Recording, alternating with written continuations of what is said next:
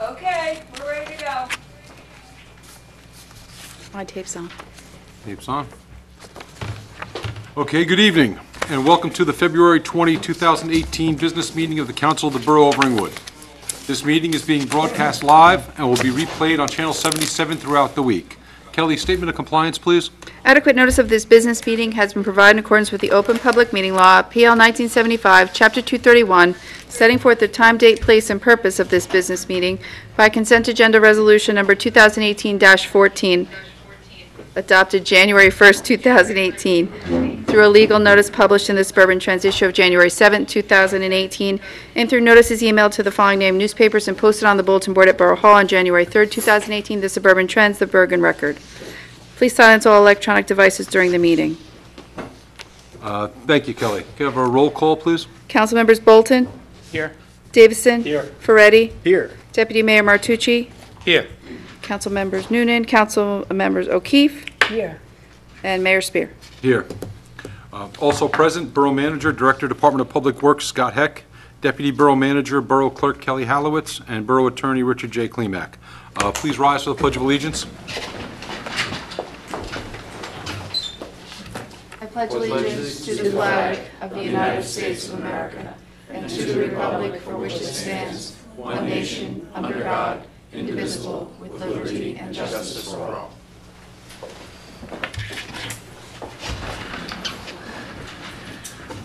Thank you. First order of business tonight will be a public hearing and possible resolution, number 2018-57, for the 2018 Passaic County Open Space, Farmland, and Historical Preservation Trust grant application for park development grant for the Ringwood Turf Field project at Stonetown Recreation Complex.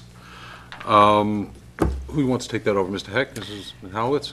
I certainly can do that. Mayor, there were some people that were going to come. Kelly, was that advertised for 8 or 7:30? 7:30. Okay, so I'm surprised that they're not here. If you want me to start, you can do that, or, as you know, there are a couple of residents. It's up to you. No, I'm sorry. She did it for 8. 8 o'clock. They were advertised Yeah, for but 8? I would be surprised that they're not, that they wouldn't be Okay. here. So Okay, you want very to hold good. this? Very good. We're gonna hold this then and push this further back into our agenda.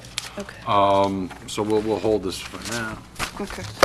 So later on the agenda, next order of business would be the approval of minutes.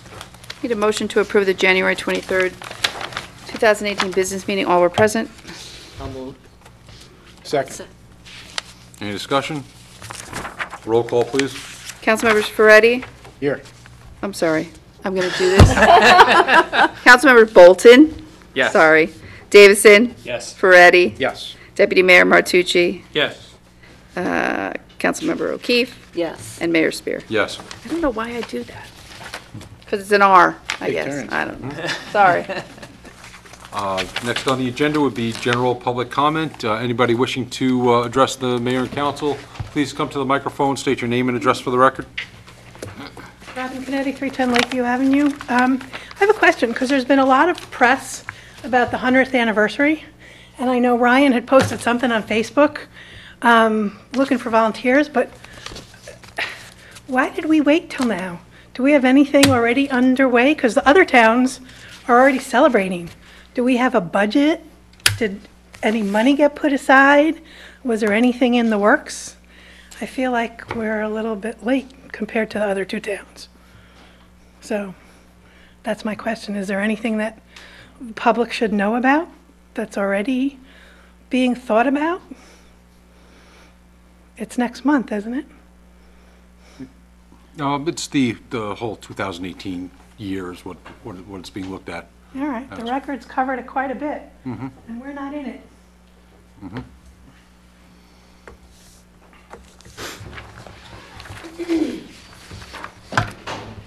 See no one? Move to close public. I'll second. Roll call to close public, Kelly? Councilmembers Bolton? Yes. Davison? Yes. Ferretti? Yes. Deputy Mayor Martucci? Yes. Councilmember O'Keefe? Yes. Mayor Spear. Yes. There being no old business and no new business, we'll move right on to resolutions. Thank you, Mayor. Resolution 2018-58, whereas the Chief Financial Officer has certified there are funds available for the payment of the current bill list in the amount of $393,177.65. Supplemental payments in the amount of $6,701,828.19.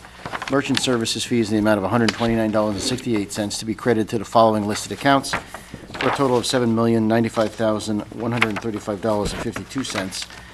Of which the Ringwood Board of Education is receiving $1,889,345.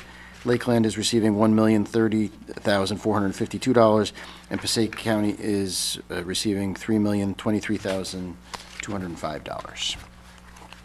Any questions on the bill list? I noticed that there was a lot of sports-related expenses.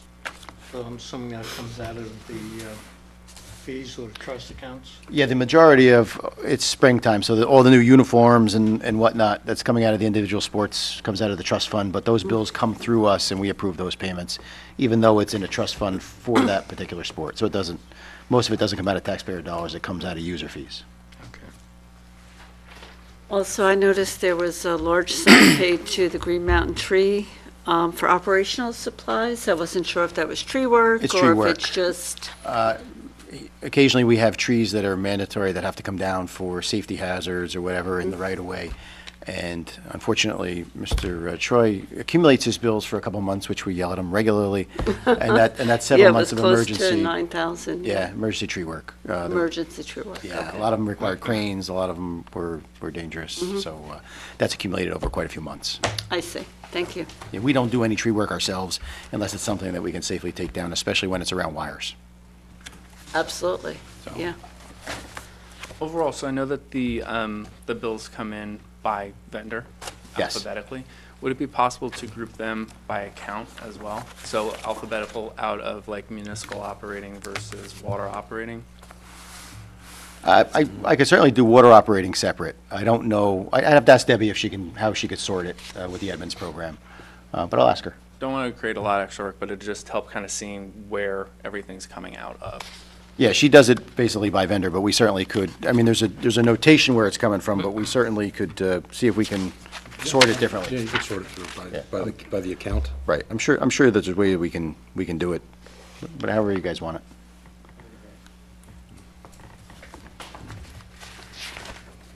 We need a motion. I'll move it. Moved, seconded. Roll call, please. Councilmembers Bolton? Yes. Davison? Yes. Ferretti? Yes. Deputy Mayor Martucci? Yes. Councilmember O'Keefe? Yes. Mayor Spear? Yes. This is in green in front of you this evening. This is transfers from the CFO. This is 2018-59. Be it resolved, the following appropriation transfer be made for the general current account on the financial records of the Borough of Ringwood. Again, this isn't new funds. This is moving funds from one account to a different account within the budget, where you might want to put a little extra funds in case you're running short for one reason or another. And this is from all of 2017. From UCC Building Department salary and wages to UCC O&E, $10,000. Buildings and grounds OE to streets and roads OE, $15,000. Solid waste recycling and salary and wages to solid waste recycling OE, $1,000.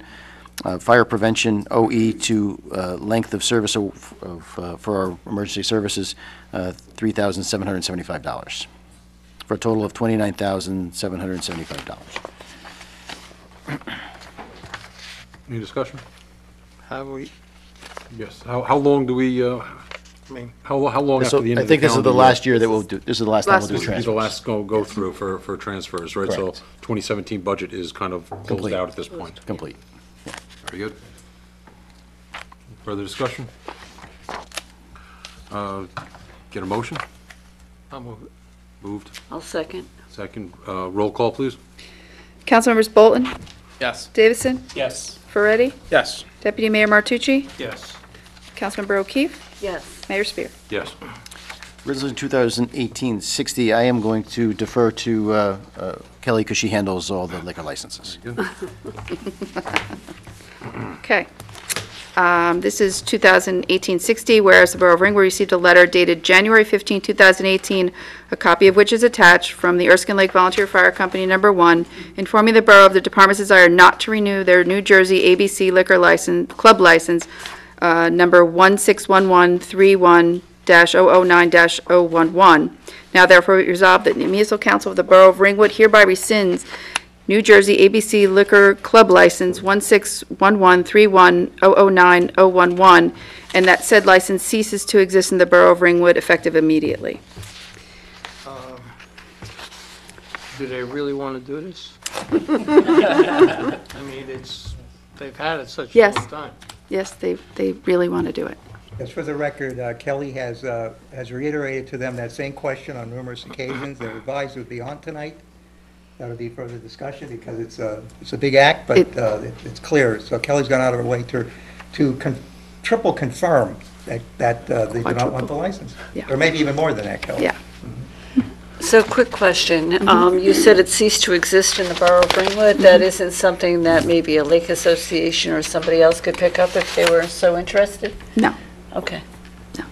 They could apply. They can apply for their own. They could apply for a Right. new one. Okay. Right, for Thank their you. own, but no. But it's not something that could be transferred or sold. No, no. No, under no It's a circumstances. special club license. It's not like a private one, a private liquor store you could buy, sell. These are different type, because these are nonprofit. Groups.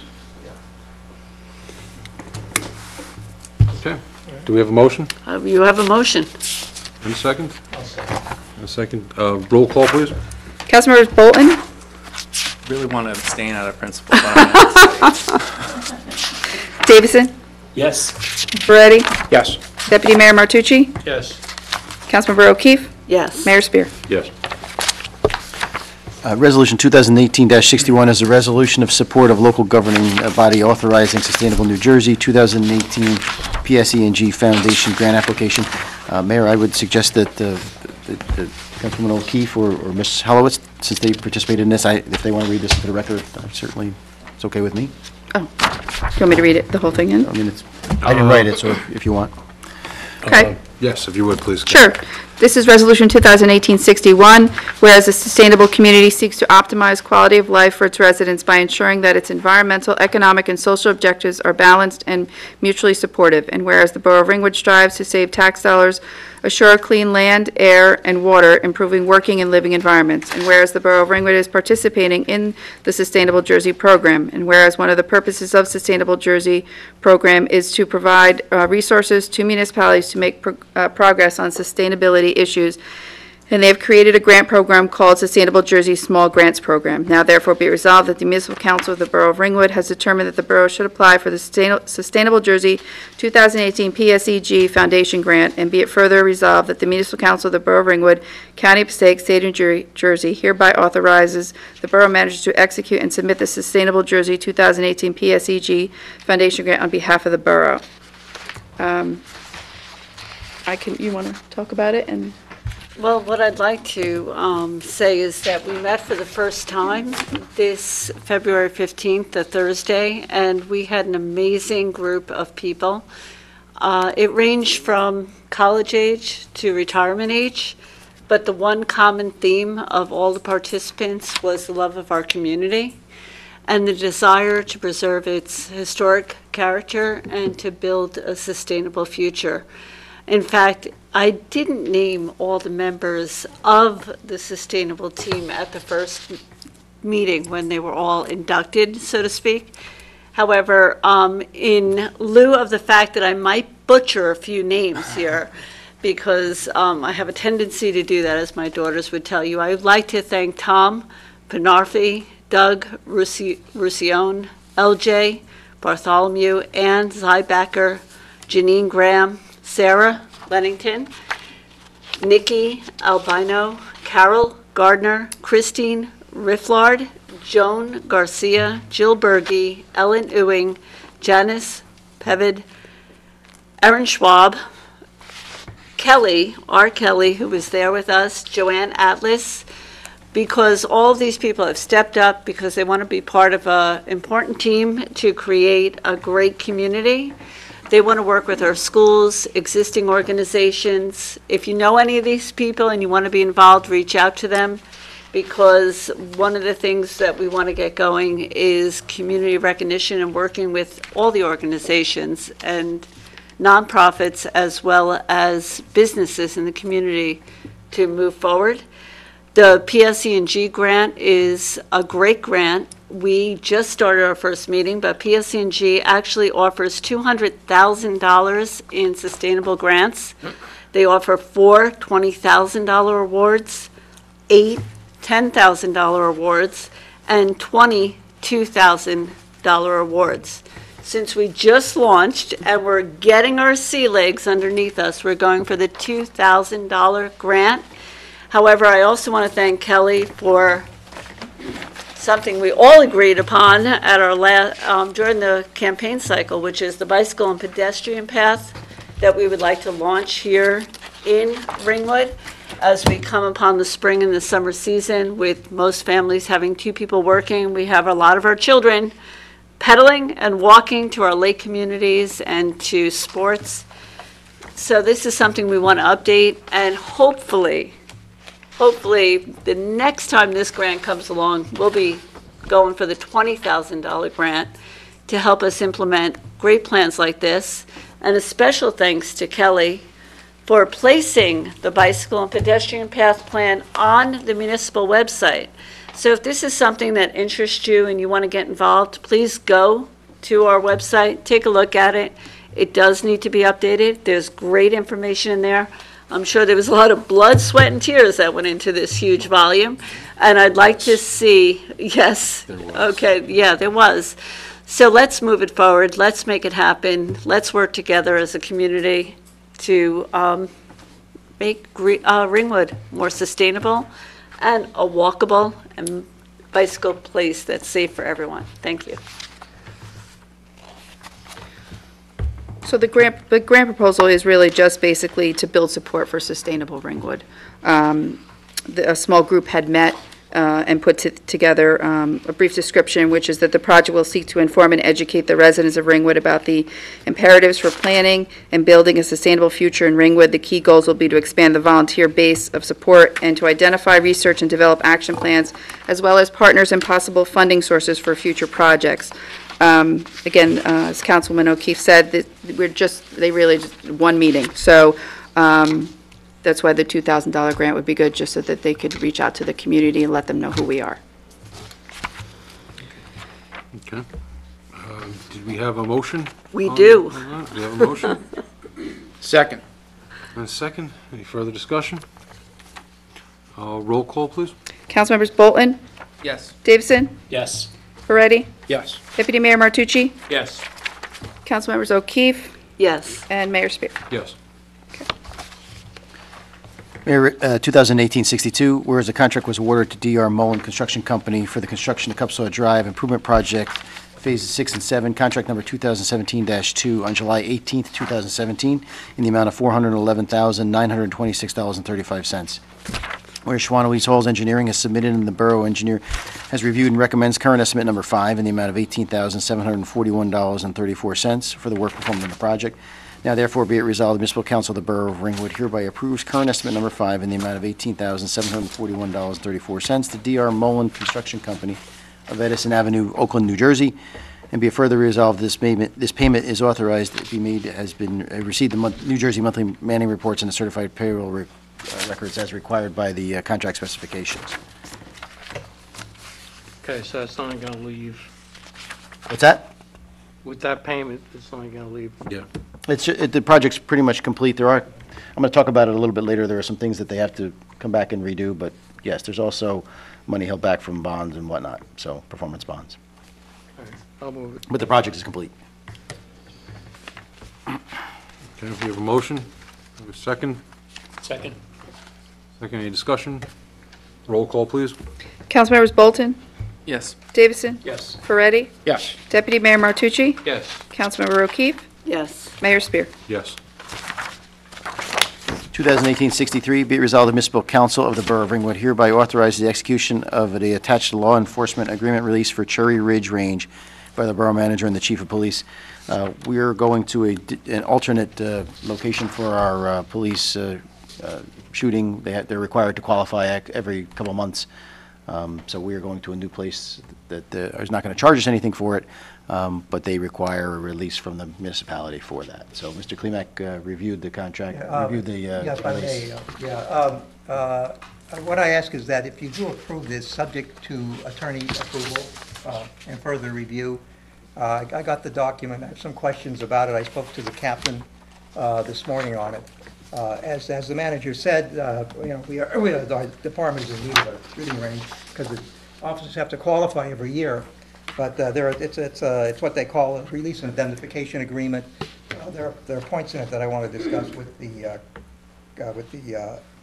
owners of the shooting range in more detail. So you could authorize the execution of the document subject to attorney review and approval. Having no other shooting range, this is one that we need to do, and unfortunately, our qualifications are due in the not-too-distant future. And you'll understand more why we don't have a shooting range when we get done with our executive session today. So this is located in Cherry Ridge? In Vernon. In Vernon, Just- okay. And then there's no cost in terms of use of the range, or? They don't charge municipalities for police departments, provided that they give them the indemnification clause. Would we then be seeing an increase in just hourly? Yes, costs to the get cost it will back? definitely increase due to, they have to get there. They're going to be, they can't do it while they're on duty. We can't have people qualifying because they're right here in town. So there's definitely going to be expense to the budget to get them there. There are not many alternatives. So, How long is the contract for? this is just an indemnification. We don't have a physical contract yet. This is before we can shoot there, we can do that, provided that we provide them the insurance That'll be part of my indemnification. discussion. Okay, so we could move if we had another Correct. location and completed the same process? Right. Okay. I move it based on Mr. Klimek's As amended by Mr. Klimek. Subject to attorney review and approval. Very good. Second that. Motion, we have a second. Any further discussion? Roll call, please. Councilmembers Bolton? Yes. Davison? Yes. Ferretti? Yes. Deputy Mayor Martucci? Yes. Member O'Keefe? Yes. Mayor Spear? Yes. The reason that that's here before all of you is I can enter into the contract, but I certainly can't indemnify, I can't sign an indemnification of the borough. You guys have, you as a group have to do that. That's all there is for the resolutions. Very good. Thank you, Before we Mr. move Heck. into consent resolution, can I introduce a new one, if that's okay? And I know it's not in writing, but it's for Okay. the borough historian, so it's innocuous but timely. So hopefully we could dust off the resolution that we had for the reorganization meeting in terms of that language, but we got a citizen leadership form from Ralph Colfax, who is the president of the North Jersey Highlands Historical Society, and he's also the chair of the Ringwood Manor Committee within that group.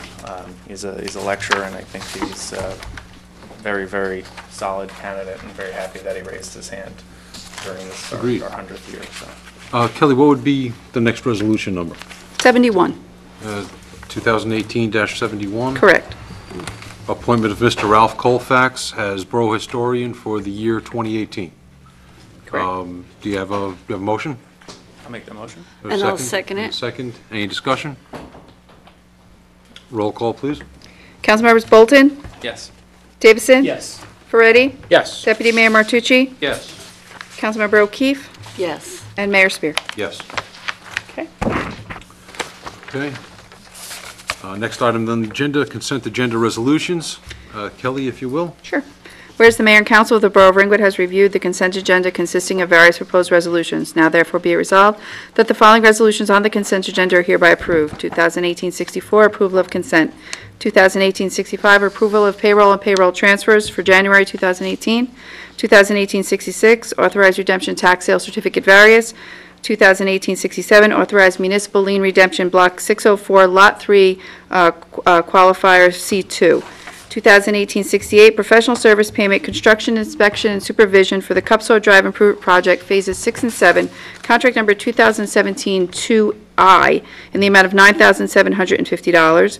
2018-69, refund Board of Adjustment application fee for docket 2025 law for $250, and 2018-70 appointment of member to the Ringwood Sustainable Jersey Green Team.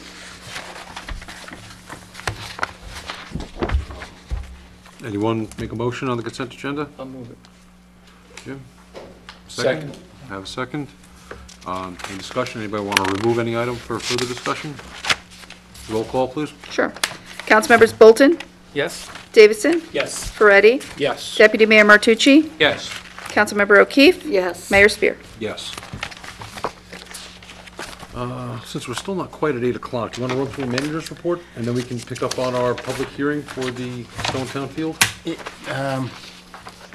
Are you holding me to 5 minutes, or? No, not at all. Because that might take a little longer than that. Not at all, no, let's. Yeah, at any proceed. time, Mayor, if you need me to break, I can do that. Thank you. Cupsa Drive Improvement Project, Phases 6 and 7. The asphalt thickness and composition testings were done satisfactorily. However, we found that a few roads, or one road, that do not meet the requirements of thickness, and they're going to be patched and repaved by the contractor, and the final DOT payment will not be made to the contractor until the DOT completes their inspection and the contractor completes the punch list items. There are a few items that they have to do. The road that we found that did not have the depth that was appropriate was West Circle. West Circle, there's a few spots where the road was just not the 2 inches thick as required. But they didn't do any, the DOT only does sampling of where they do their core tests, and they did their core tests in other spots. But through plowing, when you don't have enough pavement on a new road, you very quickly find out if they didn't put enough pavement down. So they will be repairing that. We also have a couple of potholes near the end, near the loop, that we're going to make them infrared, patch them in infrared, repair those particular spots on the road, because it's a brand-new road. So that's the DOT. Aside from the patches, is that at their expense? So like, where Yes. it wasn't thick enough, okay. No, this is all at their expense. Fortunately, we found out before we released all their bond. Well, they still would have a maintenance bond, but before we released everything, yes, so. Curbside collection and removal, transportation and disposal of solid waste recycling materials. There's a very stringent requirements by the state of New Jersey as to when you do different things. Our contract expires November 30th, 2018. The specification for the next contractor being reviewed and worked on right now. The borough normally advertises this the second or third week of March. This allows for a 60-day advertisement period, additional time for potential bid, and time for contracts and paperwork to be executed. You have to have it done according to the state requirements, several months in advance. So that's why we're starting that in March. I talked about this a little bit, but the DEP has expanded the stormwater regulations, which requires significant more effort and personnel on the part of the borough. We've reviewed the rules and regulation. We're going to ensure compliance, but it's just only going to take a lot more personnel. Some private property, the engineers, the building department, we're all going to have to take a different role for all the stormwater. So we're going to do that because we're required, and we're pretty serious about our stormwater program. Kelly and I she does all the public communication and education. I take care of the DPW end and the actual physical works, and Jeff does some of the engineering involved. And we have a pretty good committee that meets pretty regularly to make sure that stuff gets done. But you would agree that it's going to be a little onerous this year. A little bit more, yes. Yeah, so. The DEP also has some new rules, requirements relative to the maintenance of the water system, which will also require, surprisingly, more reporting and more work. We're going to have to test every valve. We're going to have to, there's a lot of different things. We have to put actual tags on hydrants. There's a lot of things that we're going to have to do that it's going to require just more manpower to do. The DEP has also determined that the borough will be in need of, to meet the effluent copper and zinc final limitations, which become into effect January 1st, 2019, and that's at our James Drive sewage treatment plant. We're going to require an update to the plant, or possibly an update to how we operate that plant to maybe be in compliant. So Jeff and I are reviewing that process, and we have to we have to comply with the requirements, so we're reviewing that at this point. Based upon our initial review, we'd like to see if there's some other alternatives that we can do besides actually amending the plant. Like I said, there could be some ways that they currently process the waste differently, which may yield different results. So my recommendation would be that we hired Gerard Philemont of Lang Engineering to investigate whether the change in operation would be a better plan, or a structural change in the plant, so that we can have an engineering plan, we can get kind of ahead of this, so that we have some time to decide how we want to approach. He would also review the copper and zinc issues that was in the January 1st, the requirements that would come into effect January 1st, 2019. His initial proposal for that is going to be $10,000. I would not like to wait till the next month. It's within my spending authority, but I wanted to bring it up here anyway to see what you folks thought we should do with that. So with that, Mayor, I don't know if you want me to end because we're at the 8 o'clock point, or what you'd like me to do. We can give it a couple more minutes. Okay. If you want to go over a couple of things. Do you want a resolution now regarding the I would. $10,000 Yeah, contract for review of the James Drive wastewater treatment plant? Yes, yep.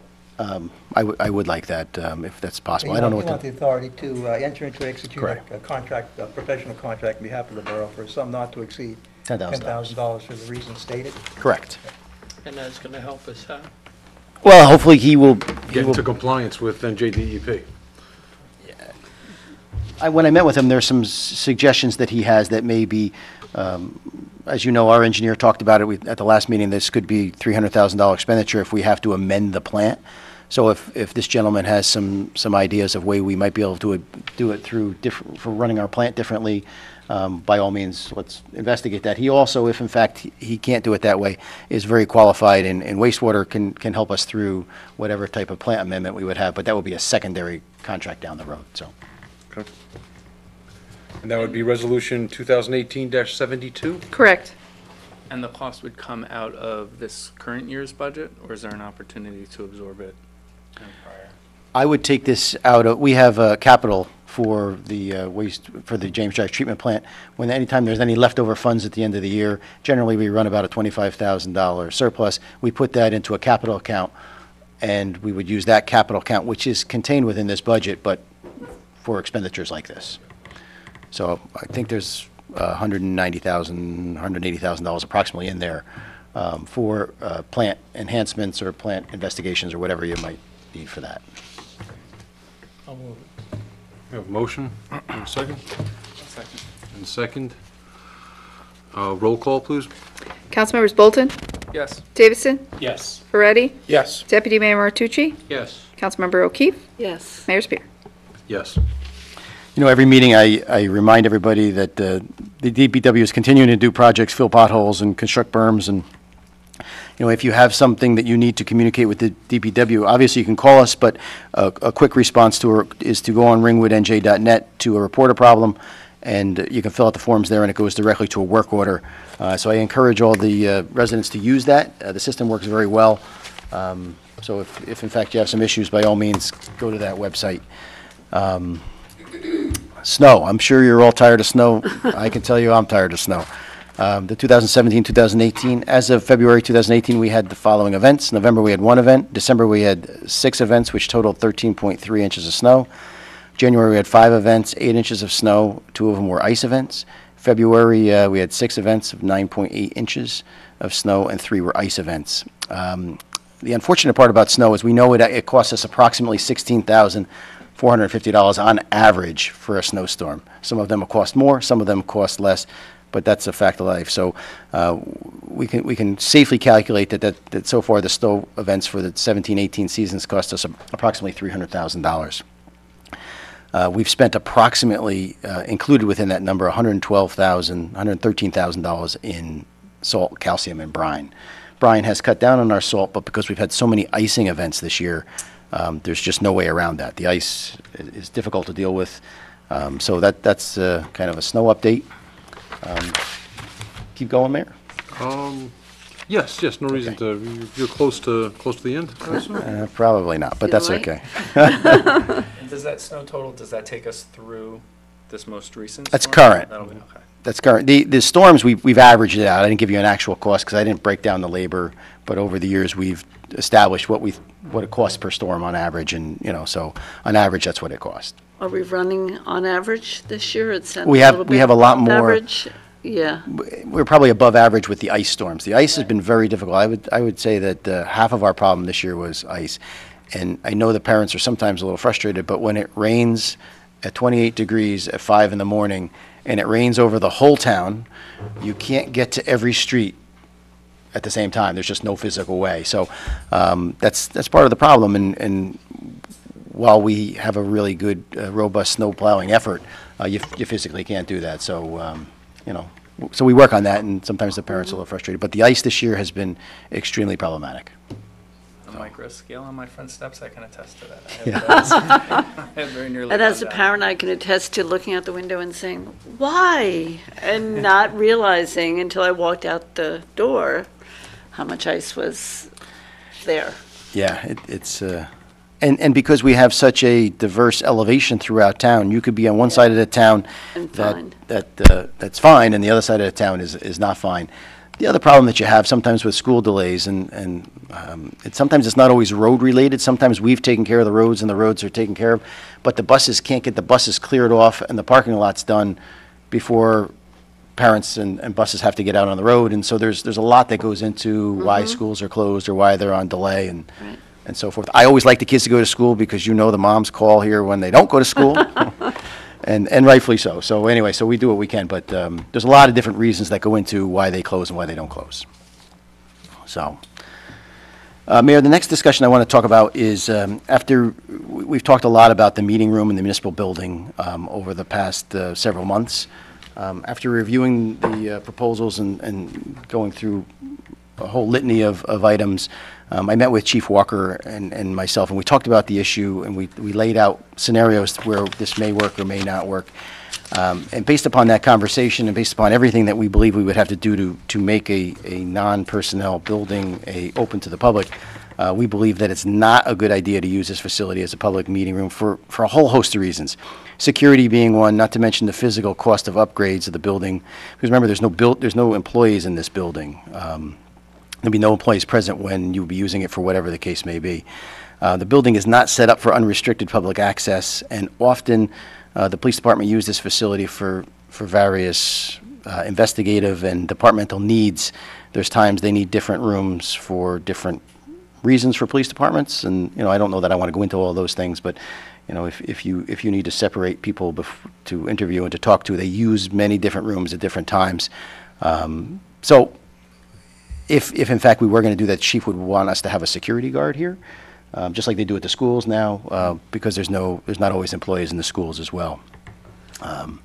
So for some of these reasons and others, we just don't recommend us using this at this point for a community room. The library has staff in it, and it works well, and it's centrally located, so that would be my recommendation, Mayor. Do we know, Don, and I'm not suggesting that the borough take on the cost, do we know the hourly cost of a security guard for a few hours meeting? What does I would have to look. I believe that if we're using special police officers, it's maybe $25 an hour. We charge the school, so I would have to, I could look and tell you,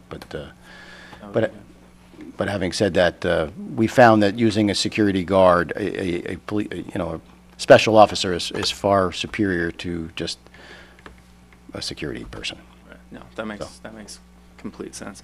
So- So then hypothetically, if the CAG in their request was able to fund the special officer, would that then address the lion's share of the concerns? Well, Coupled with the cable TV coverage, if they had wanted to tape it and get it out? I suggest that we don't do it regardless, based upon, there's a lot of different things. There's some security issues. I still don't think it's a good idea based upon our discussions with the chief. When they need to, as an example, we have a men's and a ladies' room here. If they have to walk a prisoner through, they walk here. Now, when there's council meetings, they obviously make other arrangements, but if we're going to open this facility up for use as a community meeting room or the courtroom, certainly none of those rooms they would suggest, because there's a bathroom outside there. Often there's no police officers in the building, it's just dispatchers. Sometimes there's not. So I don't think that it's probably a good idea as a general policy anyway. So. I just want to add one thing. It hasn't come up. If you open this up, if you designate this as a community room, this is a community room to all groups.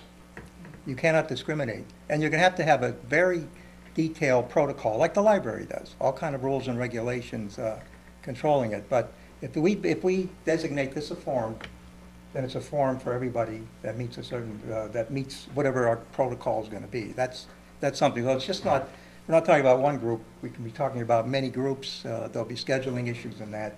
I just wanted to let you know that is a constitutional requirement, okay? That we cannot discriminate among users as long as they meet our protocol, okay? And what the council asked me to do is look at this as a community room in general for whatever particular group might be looking to use it. So that basis is what we base it upon, so. I guess my only question is, for 10 years, the CAG did meet here on a regular basis. This was something that was never an issue or a problem. And I went to the last CAG meeting at the library, I guess it was February? The 8th.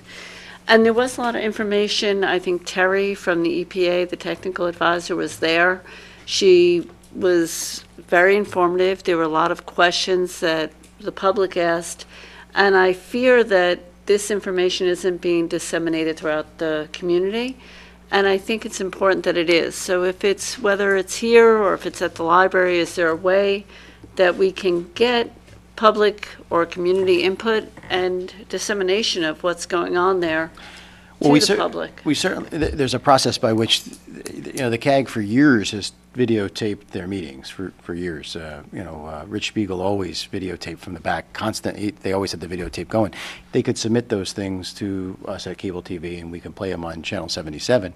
But when Rich Spiegel was here, there probably wasn't a meeting that wasn't videotaped. So absolutely, I mean, there's ways that can happen. And he put it on his website often, I think. I'd have to go back and look. I've never seen them on. However, I do know that they were here for 10 years without an issue, and all of a sudden it is an issue, which is surprising to me, quite frankly. It was an issue for the CAG, who moved their meeting to the library. Right. And then when the problem came that the library had standards to meet in their room, the question becomes, why don't we have those standards? What's wrong with us? We're doing something wrong. So this is an attempt to try to fix and rectify what was a previous, it's not necessarily a mistake, but you can definitely tighten up your own procedures and protocols. It turns out that we were, in essence, allowing anybody to use the room at will without any kind of protocols or procedures and policies to follow. So that we're going to rectify one way or the other. We have to get that fixed. And Mayor, when what started the discussion back and forth was the CAG had gone to the library and I guess the library asked for insurance and there was some debate back and forth and they called us and said, well, would you require insurance, and what was the whole conversation? And we contacted our insurance company and said, okay, here's the scenario. And they said, oh, no, that would not fall under your umbrella. They would not be covered for insurance here based upon them not being in your control and not, so that's kind of what stimulated the discussion. And then from there, all of you as a group asked me to look into a policy for community room. And so based on that, we've talked for quite a few months with attorneys. We've talked to the insurance company. I talked to the personnel. I talked to the court, because remember, there's court here a couple days a month as well that occupies the whole building. And we have meetings here, Planning Board, Board of Adjustment. There's not a lot of time available for this to be a meeting room as it is. So, From a constitutional perspective, because from what I understand, I'm going to fail on the organization. I don't know if it's Sierra Club, but they do have their liability insurance in order. But from an access perspective, because I agree, it's not necessarily appropriate to open this up to the entire community. I think community room is a stretch, and I don't think that's appropriate. But would there be an opportunity, similar to the way that the various committees and groups that the council sponsors, to bring this to some extent under the fold of the Superfund committee, or under that umbrella in general, with like a specific mission of bringing in community input and providing it to both the borough and the EPA, so that there is that clear mandate that they have from the EPA, but then also from the council, to take some of the contention off the table in terms of opening a Pandora's box. that's for you folks to decide. And I agree. I have to look into that. Yeah, because we're talking about government entities that are involved in these meetings. We have the EPA, we have the DEP. We have a number of government entities that do participate and comment during these meetings that I've observed by attending them. So it wouldn't be your regular Girl Scout meeting or Boy Scout meeting? You raised a point that was raised in other cases. You know, the CAG is important, obviously important. Obviously. But it's a matter of metrics. Other groups will say, well, we're important too. And, you know, and how do you gauge? How do you gauge it? That's the problem. There's no, you know, reading these are First Amendment cases, freedom of expression. Reading those, there's not, you can't distinguish in importance between one group and another. But if you're saying, can that CAG somehow be part of the municipal arm? I think that's what you're asking. To be given some municipal mandate to an extent. We can't cover any insurance unless, the boards and commissions are part and parcel of this government. They're part, and, you know, they're advisory groups to you. They're whatever the case may be. They're formed by ordinances. They're staffed by, or they're populated by people that we select. It's a different animal altogether. Right. So the good news is that the library is worked out, and as a matter of fact, I've kind of paid attention. They were done by 8:30, so the hours really aren't as issue. And I noticed that people started to leave. I kind of tracked at the last meeting. There was public there. There was quite a few residents there, some people outside of the borough, obviously, as well. And by 7:30, 8 o'clock, there were people that were starting to already leave. So I didn't bring my notes with me, but so I think they were done by 8:30 at the last meeting. So as long as they're over there, and it's a great facility, and it's easy access, and it's staffed at night, and it was designed for that purpose, I think that's probably a good solution. And if in fact they want to videotape, we can follow the process by which we can play it on Channel 77. Okay, as far as easy access, the only thing I would reiterate is that Vivian had brought it to our attention that for the community right here, the Borough Hall was a better location. That's something Vivian did bring to our attention. I just want to be her voice this evening. And in general, I will say it was almost disorienting for it to end early, because I don't know that I've ever been. Yeah, really, right? But it did work out this most recent time. And to clarify, I'm not, from a visual standpoint, if we think about it as an org chart, it wouldn't be a solid line in my mind. It would be like a dotted reporting line. It's not something that I think we need to appoint members, et cetera, but to have a specific mission to fulfill for the borough, and that being to provide input on a specific topic. Yeah, I don't quite get that. I don't know what and I don't know if I want to have the discussion at the moment. Yeah, we don't have to. We can take it. Sorry, Mayor, I only brought it up in my report because I was following up for you guys, trying to get back to you based upon the last meeting. So with that, Mayor, I have other things, but the next thing that I have is the turf field. If you would like to segue into, I know there's some residents here that are interested in what we're talking about. Okay, so we will hold off on the remainder of your manager's report. Do you want to start the conversation on? Sure, if that's what you'd like me to do. Yes. By way of background, we've been talking about turf field for quite a few years. As a matter of fact, we applied for Passaic County grants in 2014, 15, and 16, which we were successful at getting for a turf field at Hewitt School. The first map over there to the left is the original plans for Hewitt School, which we were going to put a walking track and lights. And we picked Hewitt School for quite a few reasons. The number one, it's on a school property, so it's exempt from the Highlands bill for a turf field. We have an existing field there already. The children use the grass and whatnot during playground time, and we thought that would be an appropriate place. There's no neighbors, so the impact of the facility would be minimal to basically people driving by. The closest resident, the closest building is the church, quite a bit of ways from it. So we thought that was naturally the best idea. Unfortunately, the DEP doesn't necessarily believe that that's the best idea because they believe that there's some streams and 300-foot buffers and some riparian zones that are on that piece of property. Even though that there's an existing soccer field and a half now that we use, they feel that, just because it's existing now doesn't mean that you can upgrade it to a turf field. That would be a significant change. So while they haven't said no, for the last 2 years, we've downgraded, we've changed our plans, we've tried to minimize the scale. We're going a little bit beyond the tree line that's there existing. They have made it clear that that's not likely to get approval. So that's kind of a little bit of a history. With that in mind, because of some of these hurdles, it became clear to us that we need to find a different location. So with that in mind, we went to Stonetown Complex. Putting a turf field at the lower Stonetown Field Complex, however, the Stonetown Ball Field doesn't have lighting. Lighting is not allowed there without going back to a planning board. So what we did is we did notification for everybody within 200 feet so that they knew kind of what we were talking about at the early stages of a grant. By no means do we have a design or a sketch or anything at this point, but essentially, Mayor, if you want me to get up there, I can kind of show people what we're talking about. Yes, would you, if you would? They might, actually, you might not be able to hear me if I'm over there, but.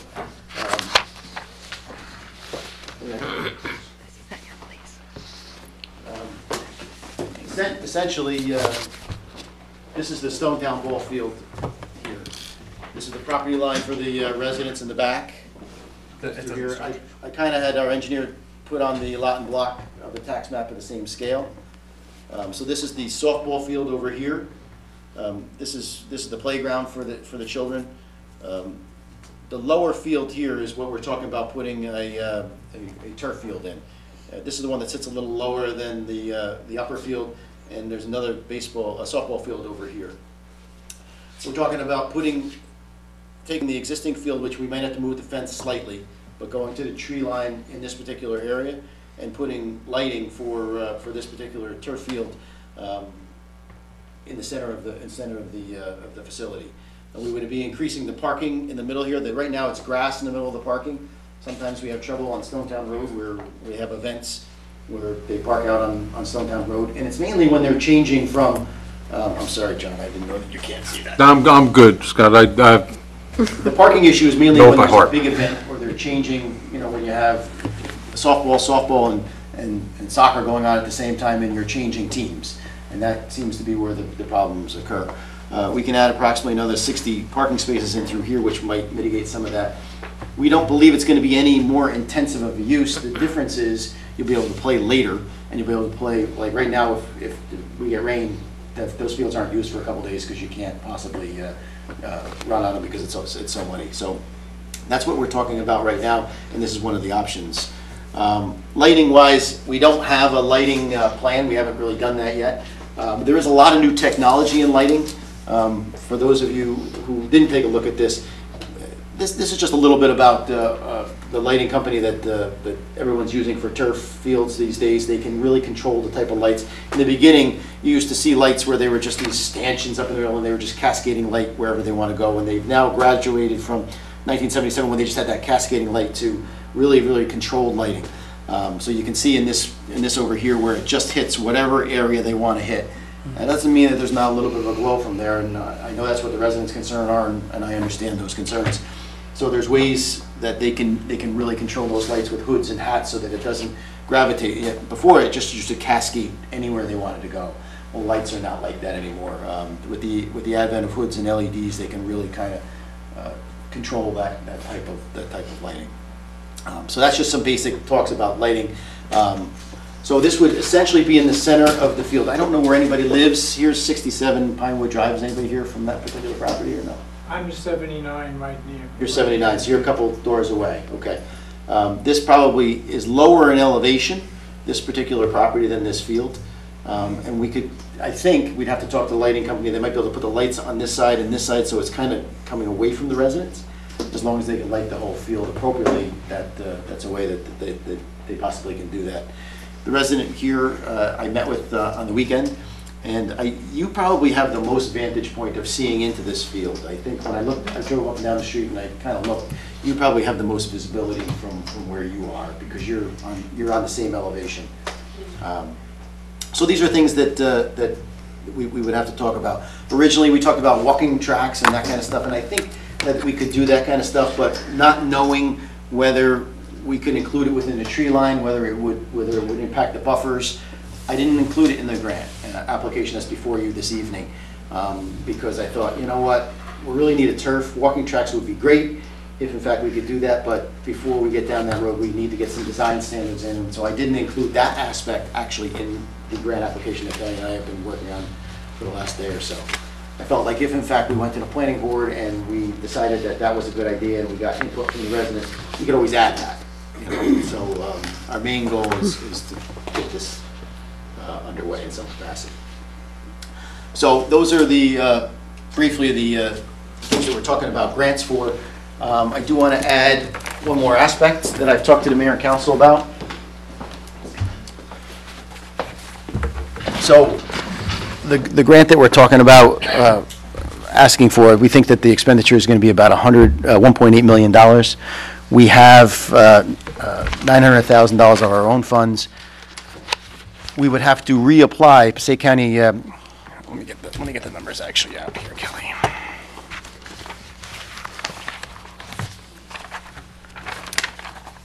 We had $457,500 in the past grants that they've agreed for Stonetown Ball Field. Now, we can't, for Hewitt Field. We can't transfer those, but I would apply for those and an additional $250,000 or $707,500 for a grant from Passaic County Open Space and add that to the $900,000 that we already have in existence for the commitment on our portion for the 14, 15, and 16 that's already funded. We already have those funds set aside to put towards this. So what we really need to decide is, we have a deadline on the grant. Do we want to apply for a grant for Stonetown Bowl Field this year for that particular or something similar to that? Obviously, the details would come after you do the designs. There's another alternative, and I've talked about this to the mayor and council before. We can also, instead of, when I talk to the open space, when I talk to Recreation Commission, and quite frankly, when I've talked to each one of you individually, we haven't really talked about it a lot as a whole council. The preference was Stonetown would be our first priority, Lakeland would be our second priority.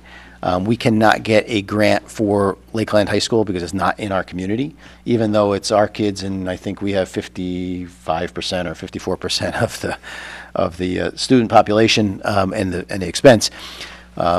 So the other recommendation or the other option would be if you do not want to go through this process, you want to go through a planning board hearing and apply for a grant next year, you could continue to work with Lakeland on a shared service turf field at Lakeland High School. I think it's going to be in the $600,000 range, but we would be sharing it with them. It wouldn't be in our community.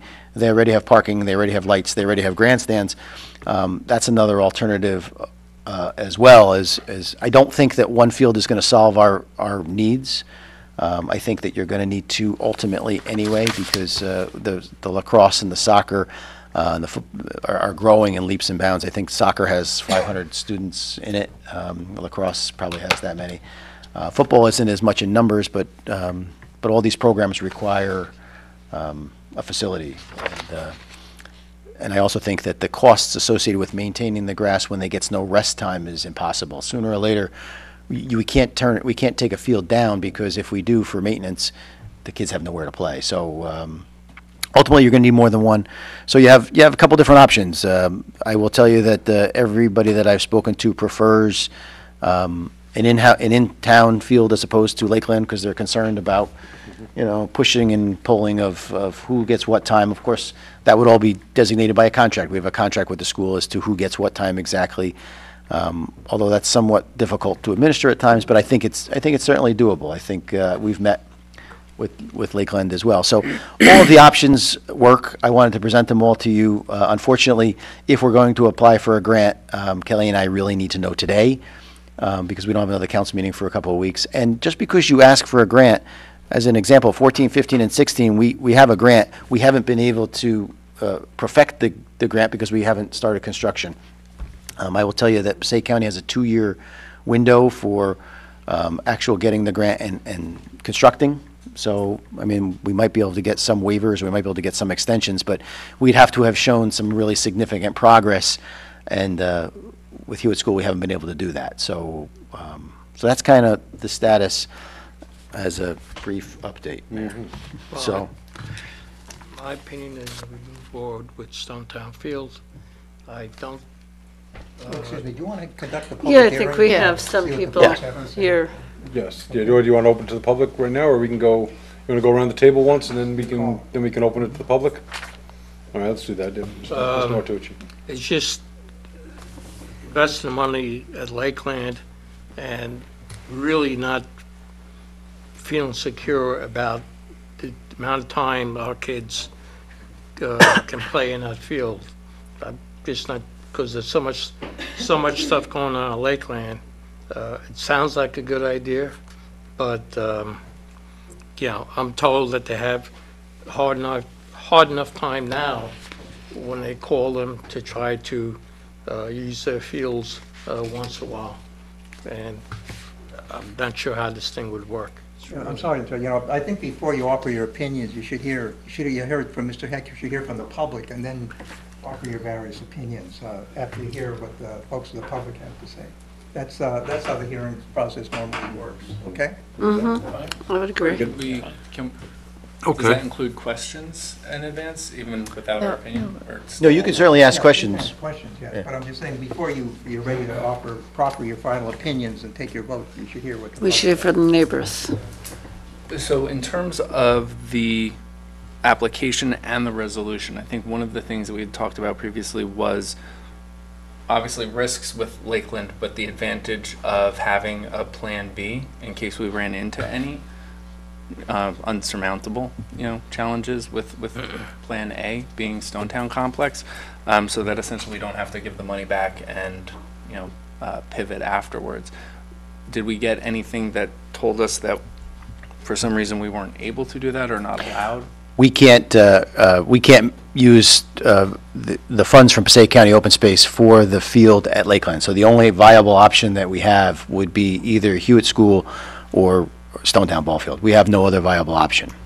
Okay, so it was just never going to be, it turned out to not be a plan B, like we can't. We were hoping that we could, since we control the majority of that school and that our student, and it's a regional high school, we had hoped that we could transfer, I'm not allowed to use the word transfer because they don't do that. We apply for Lakeland High School.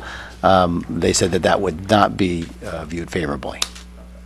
So then, I don't know that there's any viable location with Hewitt, but should we list that just so that if we had any challenges here, we could again pivot within the borough? The way I wrote the resolution, or I shouldn't say we wrote the resolution, was somewhat unusual in that I said, I think we said something like, I understand that, let me read it actually. We understand that while Ringwood is not desirous of canceling the previous grant award, we understand that a requirement of any new grant would be that we have to cancel it. So in other words, I don't really want to stand up here and say we're going to cancel the grant. I'd rather them say, okay, we kind of get it. If we're going to keep this, if they can, keep this grant here while we're applying for the total funds over here. That way we haven't given up any of those rights. But, look, they've made it pretty clear that, 2 years is their limit, and we've already been 14, 15, and 16. So I think, based upon the circumstances we find ourselves in, that, we're in the Highlands and we have a little bit more onerous requirements than some of the other communities may have, that I think, they may be a little bit flexible, but we can't, we can't hold it any more than that.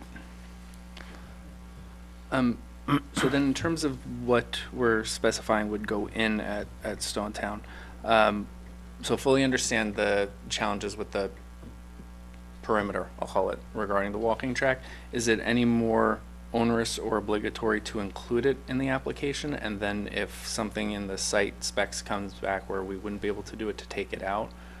I would just always think to start with more and then narrow down? Well, they're not applying, we're not applying for a grant for the total amount that it would do over and above anyway. They're not going to fund any more or less because there's a walking track. Historically, like the first year, we got 200 and I think 89,000. 83.5. And then the second year, we got less each year. So it's not normal for them to give those kind of awards, so I thought 250,000 was a reasonable ask for this year. It doesn't get us to covering the cost, so whether we add the walking trail or we don't add the walking trail in the grant application, we're going to have to ultimately fund it anyway. So I thought it could follow the normal planning process, and then we can decide through design if that's what we really wanted to do. Doesn't make our grant application any more attractive, or doesn't attach any additional dollars to Or it. restrict If us. we start throwing bells and whistles on it, the Passaic County's going to look at it the same way. Okay. Just like I didn't add increasing the playground to add whatever swings or whatever the case may be. I didn't put that in the application either. I was really focused on, we're looking for a turf field, we're looking for drainage, and we're looking for lights, and whatever associated equipment comes with that particular activity. And again, okay, so speaking of lights, and then I had only one other question after that. So in terms of the light options and the impact on residents, is there any benefit to, and I don't know the proper term for it, but some of the netting, like the black netting that you can see sort of around field boundaries? I don't know if it's intended for visual disruption or balls, but is there any type of netting that could be installed along with the lights as a secondary? Netting is generally for capturing foul balls and whatnot. It's not really, it doesn't do anything for any visual barrier of any kind. What I would encourage us to do is not take down any of the trees and not widen out anywhere. The existing tree line is the existing tree line, and if nothing else, let's beef that up. Let's put some evergreens in. Let's do some other things to try and, in areas where you need to help the residents to try and shield whatever noise or activity. And I mean, the noise or activity is there now, but it will be more so in the evening if, say, you have games until 9 o'clock at night. That there's that voices will carry from what you normally have at 6 o'clock in September till possibly 9 o'clock. So. And then in terms of bells and whistles and doing whatever we can to make sure that, hypothetically, we don't have to give this money back if we encounter any sort of site issues that serve as a barrier, would we be able to include the playground not only at that site but throughout the borough? Because as I recall, open space funds can be used for playground enhancements, so that if anything were to go sideways with the field itself, we have that plan B already in place where we could funnel those funds to I don't think we're going to be able to put in options A, B, and C for funding, and that would require a second application, and they're not going to do two. And I think this is the most funding that we're going to get. And this is probably, I think the last one was 99,000, Kelly? 77,000. So I don't think we're going to be able to get to that point. If you want to apply for playgrounds, you can do that this year in total, or you can do this. The approach we're taking is the previously granted $457,000 from Passaic County Open Space, where Passaic County says, well, those have to be seeded. We have to walk away from those. We want them to roll that into a different turf project. We just want to take them from right up here and shift them over into Stonetown. So it will be a new grant for a turf field. But it'll be turf. The theme is turf. To add playgrounds and stuff might be a little, little shell game-ish. We're starting to move things around a little bit. We're moving locations because we must, because we fought that fight. We have not fought it to the bitter end, but the bitter end's visible. We're going to get a field there. They might let us have a field that would be undersized for our actual needs, and they'll deign to grant us that as far as the land use permitting people go. And that's not going to meet. That's not going to satisfy the need we have. So if it's turf we want to tell Passaic County, we're taking this turf. We appreciate your earlier funding of this project. We need to move this project over here because DEP has provided a roadblock that it's insurmountable. I don't want to add I don't want to add the other stuff on it yet, you know? Once we nail it down, if we nail this grant down, then, yeah, we should be looking at playgrounds one more time. That would be a great next. Yeah, those other Grant? things should be brought to Open Space Committee. Yeah, we can fund it in-house. You know, we can look at that. It's no secret that in the budget meeting, I talked about replacing every playground we have because insurance reasons and they're declining and they need significant upgrades. But I think that's I think it's a choice what you folks have to make. And I wasn't looking to prioritize playgrounds over turf. I was just thinking if turf is at the core and you have these appendages, if you will, added on. Yeah. Something goes wrong with the core, you know, I don't know if the DEP has already Right. greenlit this or, you know, so that dies on the table. We still have these appendages that need money that we can funnel it to without having to go back to them. Yeah, understood. Now,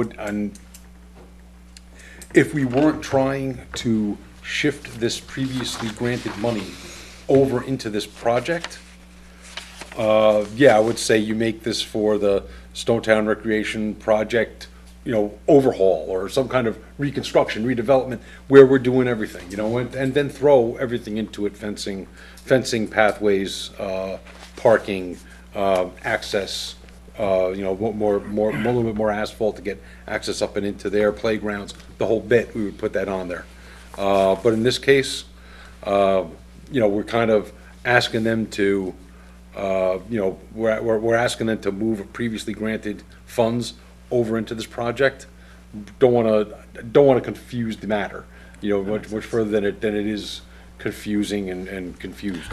Well, and I think we've been successful at 3 different grants. Kelly and I kind of labor over writing these to try and all the grants that I've reviewed, they don't have these various, like it's the Stone Down Ball Field, it's Hewitt School, it's not multiple sites like that. I mean, Those would have to be all separate they would all have grants, to be separate applications because they're separate lot and blocks, or Separate. separate addresses, and different notification, they're Right. all separate. like we can't possibly apply for anything except for Stone Down Ball Field this year because as a requirement, we had to notify the public within 200 feet. We sent everybody certified mail. We did not notify anybody else other than that.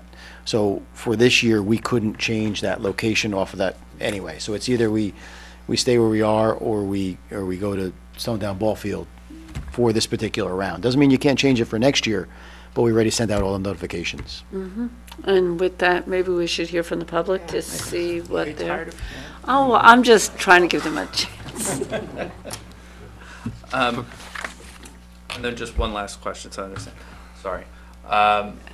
So then even just focusing on Stonetown, if we include the playground as part of like the overall site, then again, if anything were to happen with the turf portion, would the grant allow us to proceed with fixing the, okay, Kelly's shaking her head. So. When you describe the project's going to, like, Project is you turf to can't turf. take pieces out of the project, and they'll either approve it or they're not going to approve it.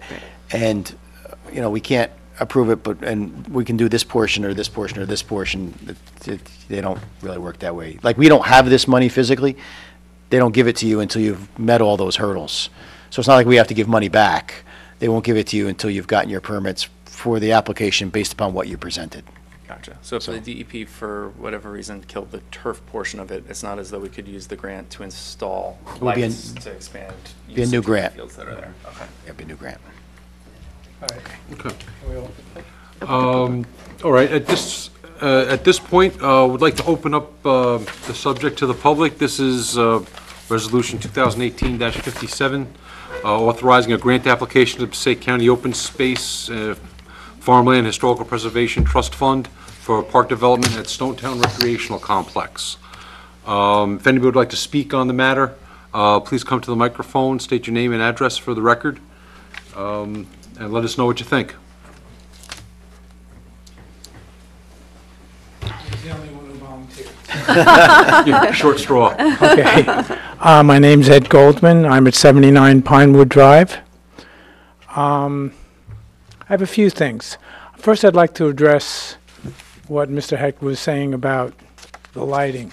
Yes, it's true that we're lower, but I've never been up at the sports field at night, but I'm assuming that the light that's on there is near Stonetown Road, yes? It's by the snack stand. Okay, so that shines into my backyard. So to give you a sense of, what I'm anticipating may be directed or not, I don't want to minimize the, until I see it. I mean, if you put up a light there and show me that it doesn't shine on my house, then I'd be a little bit more, less reluctant to, I will tell you that the have an light issue that's with there that. is more of a low sodium light that just cascades light out. The Right. light guy, you're right, the light guy would have to tell you all that. I'm not a light expert by any. Okay, no, I just wanted to point out that lighting may be an issue Sure. at this point, because we're speculating what that direction of light does. I think I'm representing some, if not most, of the questions, which would be, first of all, are these changes going to increase the volume of activity and the length of the activity for the amount of time in the daytime and the length through the season? Because we're already experiencing a certain amount of the sound of joy, which is fine, but if it's